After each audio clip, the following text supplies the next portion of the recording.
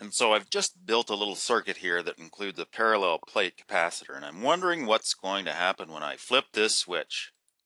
Whoa, what happened here was electrons built up on the bottom plate and created a net negative charge. That negative charge drove the free electrons out of the top plate and left a positive charge. And what we really have here is a potential difference between those two plates. And this is a sort of capacitor, this parallel plate apparatus. What's interesting about this apparatus is that it generates a uniform electric field between the two plates.